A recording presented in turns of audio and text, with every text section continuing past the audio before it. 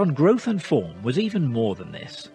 Flitting casually between ancient Greek and Latin, German, Italian and French, it laid out its case in prose so elegant and gorgeous that the eminent biologist Peter Medawar was later inspired to call it, beyond comparison, the finest work of literature in all the annals of science that have been recorded in the English tongue.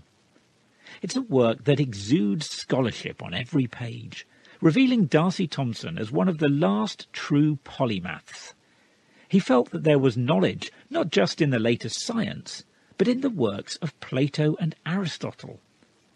And like Plato, he believed in general, overarching principles that might help us understand the world, principles embodied in maths and geometry, which could carry us beyond a minute cataloguing of particulars.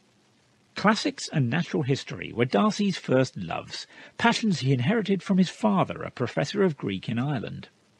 Born in 1860, Darcy was raised in Edinburgh by his aunt, his mother having died a week after his birth.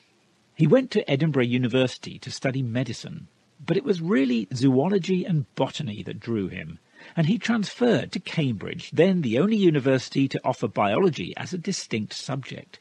He supported himself there partly by teaching Greek. He was something of an academic loner, and he was disappointed when he failed to get a fellowship at Cambridge. Instead, he went back to Scotland, taking a post at the new University of Dundee, where he focused on marine biology. I confess that I find Darcy Thompson something of an enigma, in that I still struggle to see, if you like, where he came from. How did he get to this extraordinary synthesis of mathematics and biology and physics and even chemistry, from being in some ways, what seemed like a humble marine biologist at a new university in Scotland? What was it you think about the man himself that led him to these ideas? I think there are a number of things. One really important one is his great love of the classics. And we know that his father was a classics lecturer and then became a professor of Greek.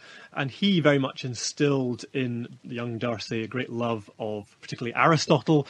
Aristotle, of course, Darcy saw as really the first great biologist. And so he comes from that background of really being one of the last great polymaths, of course, at the very time that science is becoming more and more specialist.